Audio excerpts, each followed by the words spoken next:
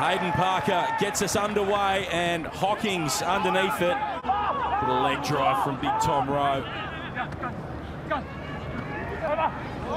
Through the heads. Little gets rid of it. Gets rid of a few tackles. Offloads on the inside to Pryor. And here's Jamie Booth. Watch the work from Michael Little. Goes across, little show and go. Smith goes wide. Breaks one tackle from Alex Murphy. And then positions his support runners of Pryor. And then Jamie Booth. Still going. This Queensland Reds forward pack. They're nearly there. They're over. Liam Wright. Parker flings it out to Fundenhever. There's space out here for the Sunwolves. Now he gets rid of it, and Vosayafo scores for the home side. Seth Nyavalu gets caught here coming in off his wing as the play continues. The Reds, they're spacing in defence, they're quite close together, and all of a sudden one long cutout pass. So Seth Nyavalu, he's waiting, comes in off his wing, probably had to stay out wide.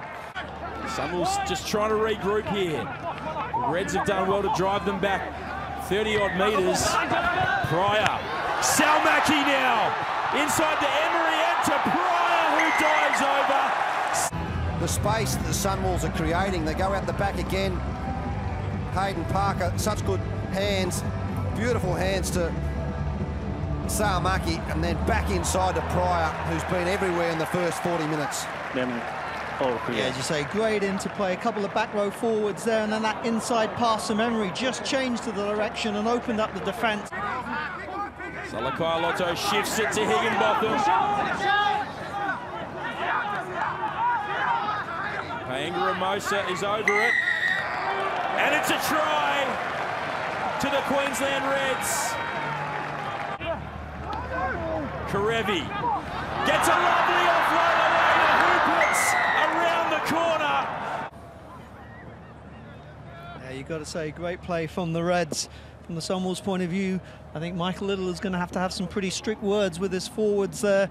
McDermott looking for someone on his right. There was no one there. He needed the runner to come around the corner. It's close for the Reds. It's over, another try for the Sunwolves. Murphy gets up and goes again, Amanaki Murphy. Still going.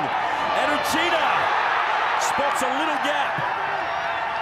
They're close, the Sunwolves, they're over the line. Safe play from the Sunwolves at line-out time on their own line. Uchida charged down. Is it going to sit up to McDermott? It is! Pressure here.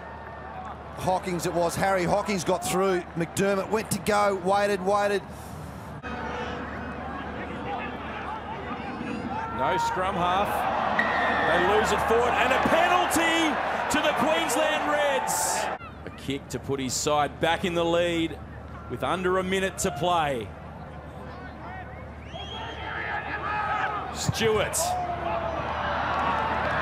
strikes it through the uprights, and the Reds are back in the lead. It was a little bit isolated there, right, but it's there for McDermott. The siren goes, the Reds put it in the touch, and that's their first win in 2019.